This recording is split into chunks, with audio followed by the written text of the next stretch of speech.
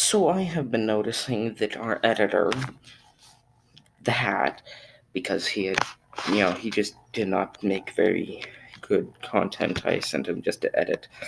He appears every now and again, because he does have some pretty interesting views on some of the things, but mostly it's just me.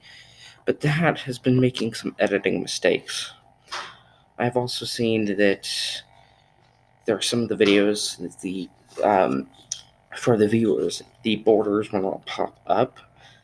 So I've seen it on a couple of Scott Pilgrim ones. I can't do anything about that. That is an issue on YouTube's side of things.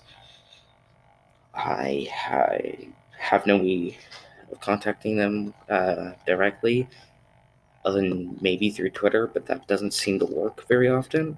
So, do you have any suggestions on how to help that? I will be trying to put them back on, see if that will help. But other than that, yeah, just comment down below.